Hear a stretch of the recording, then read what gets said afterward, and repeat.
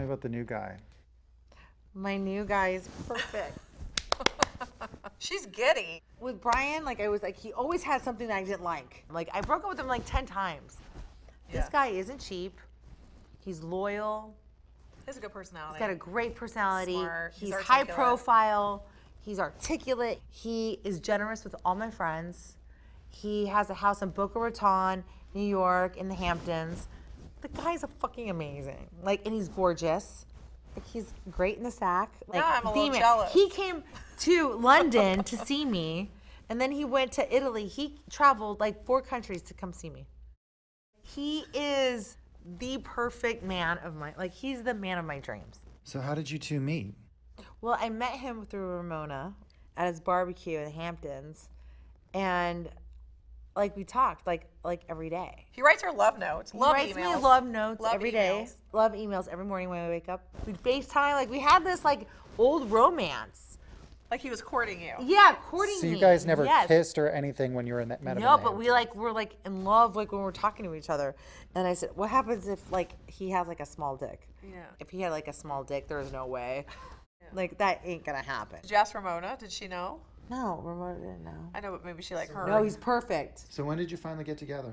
When he went to London and he came and stayed with me and we hooked up right away, like in 2 seconds when he came through that door. He's awesome. I've never been like this happy and so in love. Ever. Like ever. My whole life. Now you get to watch a whole show about Brian. Isn't that embarrassing? That's all right. It could be worse. It could be married to Shane.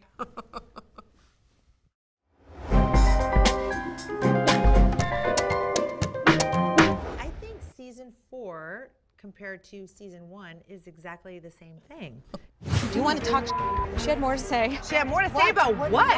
It's a joke. I know, you have to get my sense of humor. But it's not. That's not funny. Oh, everyone attacks me. I didn't do anything to anybody. By the way, nothing you will say will hurt me because you are trash.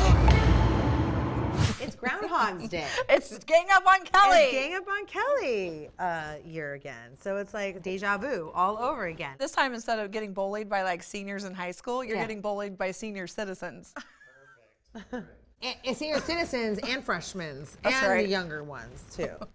So Emily, have you seen any examples of this kind of behavior with the ladies? I mean, there was a lunch where Tamra and Vicky tried to convince me to turn against Kelly, and I stood my ground the entire time. She needs psychological help. It's just not normal behavior. It's not. You don't act You don't that do way. that. You don't hurt people. Well, I know when she lashes out, I always felt like it came from a place of hurt. I said that at the tea party. And look what she did to me a couple days later. I didn't give her a hall pass. I'm not giving her a hall pass. She's a victim all the time. Kelly obviously is a nonconformist. I mean, we all know that. They have an agenda. I don't have an agenda. Right. So when Kelly doesn't fall in line, then the way to attack her or bring her down is to try to ruin her reputation, make her look stupid, make her look bad. For her to go and try to make you mad at me because she's hurt is bullshit. She takes this bit of information and she twists it. She's really going dirty. I feel like there was so much crap that everybody else was saying about Kelly. Like Shannon is the one who brought up the altercation in the bar. Mm-hmm. And then It's telephone with those people. And then Vicky brings up like the altercation you had with your mom and you threw her down the stairs. And because I feel like they were saying she was volatile, like she's out of control. And I feel like Braunwyn said, oh yeah, but I've seen her get in an argument and they just left and they didn't get in a fight with each other in front of his son. I honestly feel like, and I could be wrong, and I will, if I'm wrong, I'll say I'm wrong, but I felt like in that moment, I felt like Braun was trying to defend Kelly. And I think that was the intent. That's the way I understood it.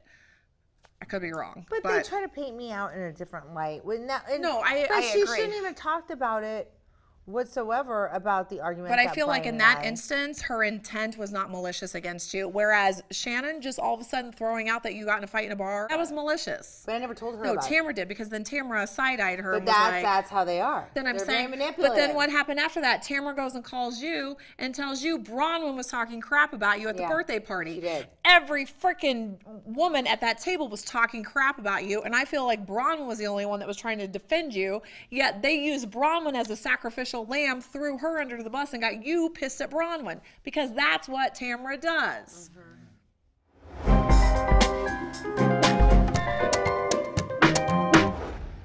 You said you're normally reluctant to meet the new housewives, yet you and Braunwyn really seem to hit it off this season.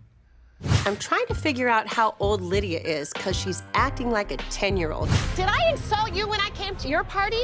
You know what, Kelly? Keep going. Bye-bye. Leave my party right now. I am noticing a pattern in Shannon's behavior of her not really caring about me at all. Maybe there's a little too much glaze on it. Sorry. I don't like change. I don't like change. And I have always had more of like a core, very small group of friends, because I don't have a lot of time and I want to devote the quality time to the friendship. That being said, when I met Braunwyn, there was just kind of an, I don't know, an instant connection. Look at your body! It looks just like yours, sweetie. I'm in a really happy place in my life right now, and she's tons of fun. And so, I don't know, it's just kind of instant. Yeah, it was easy. Really easy. And that's rare.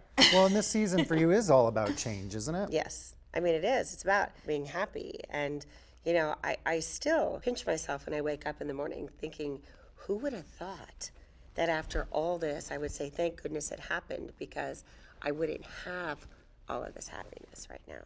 So. Thanks for watching. To subscribe, click here. To watch more videos, click here.